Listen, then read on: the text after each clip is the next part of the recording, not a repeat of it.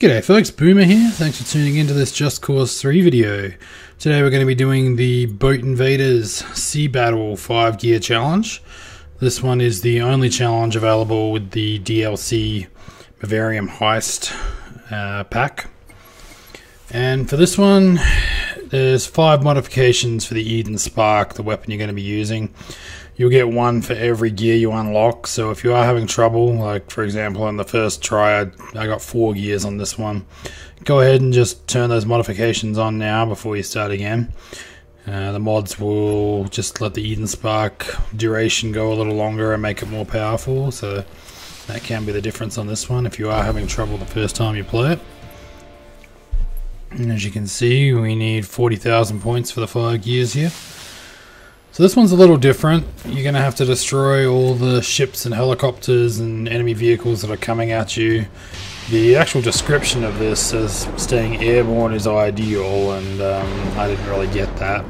I guess they want you to kind of float around on a parachute and do it that way, but for me I just found staying in this exact spot right here and letting all the boats come to me worked beautifully.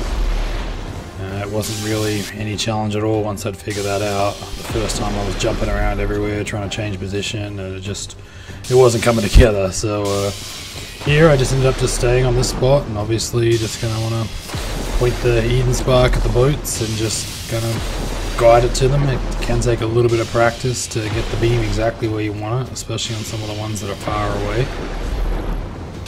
But with a little bit of practice you can kind of predict where they're going to be. The biggest threat here is the helicopters that are going to come in. They also give you the most points, so you can see there's one right there. They actually give you 8,000 a piece, which is a big deal compared to the 1,000 or so or 500 you get from these boats.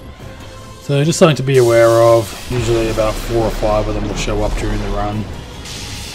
I was actually playing this with the volume off at the time, so I didn't even realise they were there until I started taking damage. But check around every now and again, and just take them out as you get there. Like I said, they give you the most points by far, so definitely try and hit those first. For the rest of it, it's just a case of just taking the boats out as they come across. A couple of them fired on me, but apart from that I didn't really take any damage at all. The heavy Corvette ones will give you 1,000 points, the others anywhere from 500 to 1,000. This helicopter gave me a little bit of trouble because I just couldn't get the stupid Eden Spark wind up for some reason, so I did take a bit of damage on this, but no big deal. It happens. I got him eventually.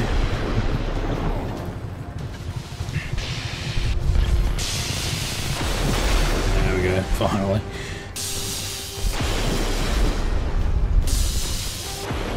Yeah, this was actually a really fun challenge. I enjoyed it. I like the Eden Spark as a weapon, and this was not really that stressful for a challenge as some of the others were, so it was good fun.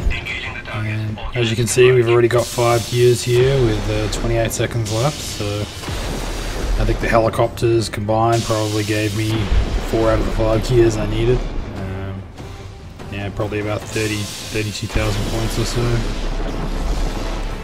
The rest was just picking off these boats at random. But anyway, that's how I completed this challenge. Hope you found this video helpful. Thanks so much for watching, and tune in soon for more Just Cause 3 5 gear challenges.